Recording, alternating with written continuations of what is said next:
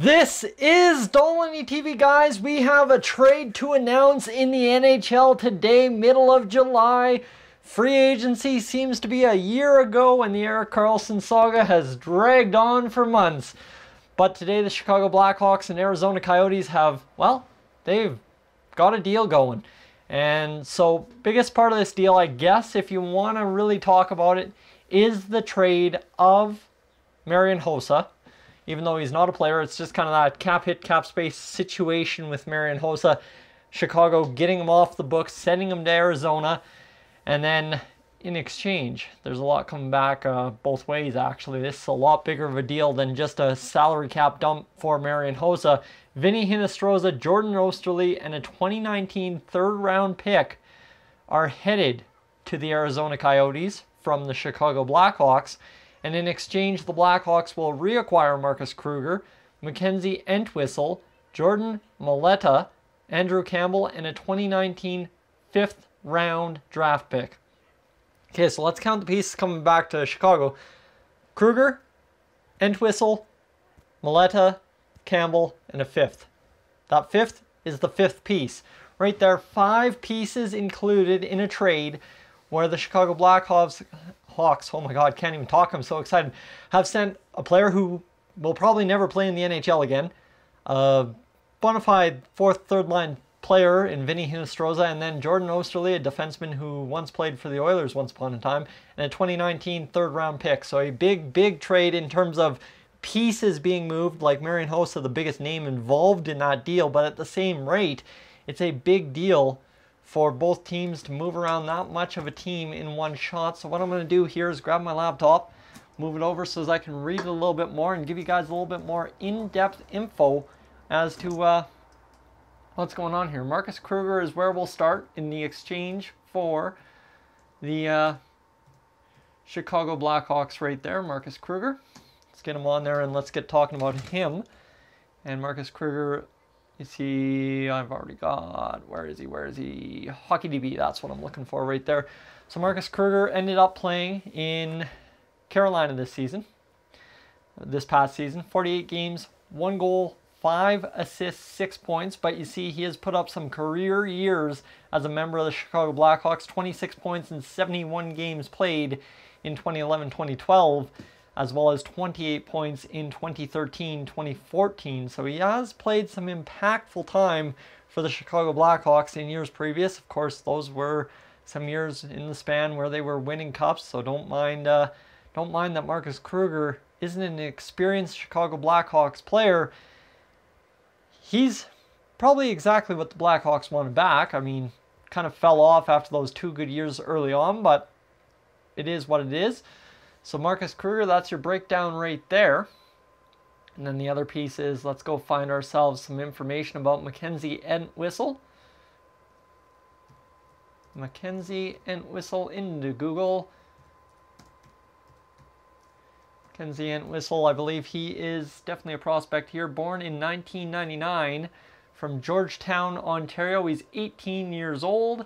Drafted in the 2017 third round draft, 69 overall by the Arizona Coyotes. I was going to say he was a recent draft pick, that is for sure. Played 49 games in the OHL this season, had 38 points, and then played 21 playoff games and had 17 points. He's more of an assists man than he is a goal scorer. 13 goals to 25 assists in the regular season. He is a right winger who shoots right. So there you go, a prospect the Chicago Blackhawks have just picked up, Mackenzie Entwistle. All right. That's number 2 piece there for the Chicago Blackhawks. Now Jordan Mailata. Let's go find him. Jordan Mailata. And let's find out what we can about him. He looks to be a quite experienced player, 23 years old.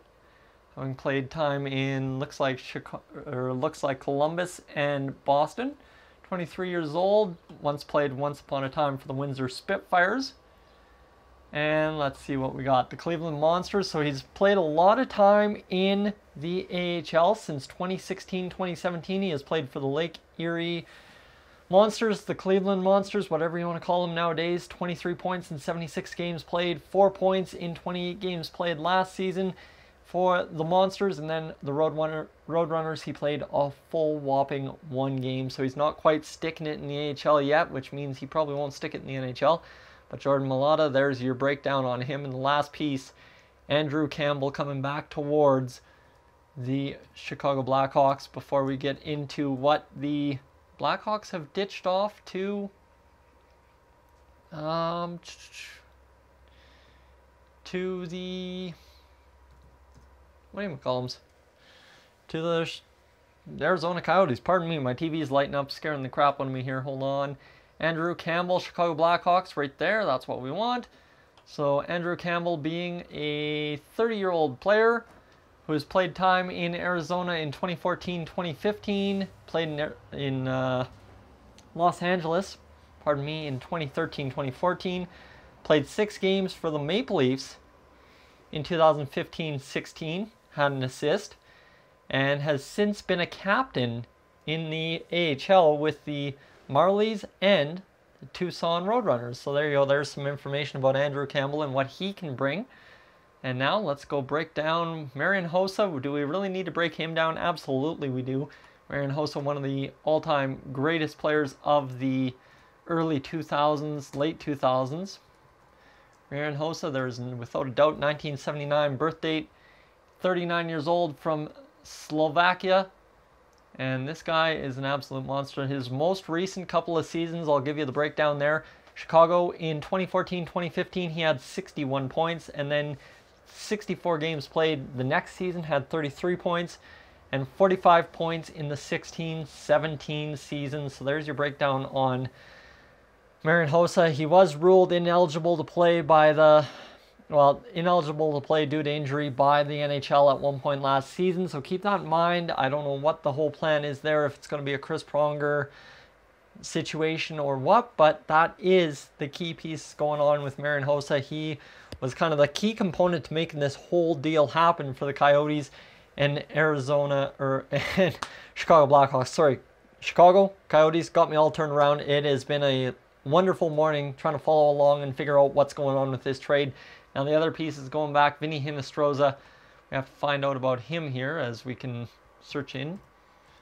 Hinostroza, Vinny Hinostroza. How do you spell that? How do you spell that? Vinny Hino. Vinny Hinostroza, born 1994, so he's a whole whopping 2 years older than I am. That's pretty cool. 1.5 million contract, and last season with the Rockford Ice Hogs, he had 22 points in 23 games. The guy can light up the AHL, right? That's not a question. 25 points in 50 games with the Chicago Blackhawks. Like I said, bona fide third, fourth line player. You can get some production out of him. Not a goal scorer, a lot of assists, but I mean, at 24 years old, you give him time on that third line, he could easily still, by the time he's 29, become that second-tier, second-line player, right? Not quite that guy you go out of your way to get. It's the guy that you develop to be on your second line, if you know what I mean, in Vinny Hinostroza. Chicago Blackhawks fans, roast me if you want. I don't have enough knowledge on Vinny Hinostroza and how they used him last year, but in my opinion, based on the stats I've seen and based on what I've heard on Twitter today, I'd pin him as what I just did. Other than that, we have one last piece, Jordan Oesterle, who I know from Oilers lore. Jordan Oesterle, 1992. Having played at one point for the Edmonton Oilers 2 whole games in 2016-2017, and then playing 6 games in 2014-2015. He's been a career AHLer pretty much up until this past season, where he played 55 games with the Chicago Blackhawks, putting up 15 points and a -11 rating. So realistically, not a bad situation for Jordan Oesterle, as he came to Chicago, proved himself after a good season in the AHL the season previous. Holy crap, I can't even talk today, guys. I'm going to have to get out of here pretty soon. But Oesterle now will be a bona fide member of the D Corps in Arizona, almost guaranteed, so that's huge. I mean, they just signed Yarmelson, so it's going to be interesting to see what Jordan Oesterle's impact is in Chicago. He's going to be the biggest piece, I'd say. Vinny Hinostroza and Jordan Oesterle, they're going to battle out to be the biggest piece of this trade going back to Arizona. And the other question is, what's that third round pick going to end up being like? You never know who they could pick up with that third round pick, and we could be talking 5 years from now, that third round pick being the most effective piece of this trade for the Arizona Coyotes right now. Winners? I don't know. I'd say both are going to come out just fine, because Chicago got a decent prospects, and at the same time, they got rid of what they wanted, so maybe they're the winner there. But Arizona at the other side got some guys that can come in and make an impact in their lineup. So who knows? We'll wait to see how things go in the 2018-19 season. This is Dolany TV. I'm Tyson. Thank you so much for tuning in. I hope you subscribe. I don't know why you'd want to. I can't even talk through a full 10-minute video. But I will catch you guys, as always, in the next one.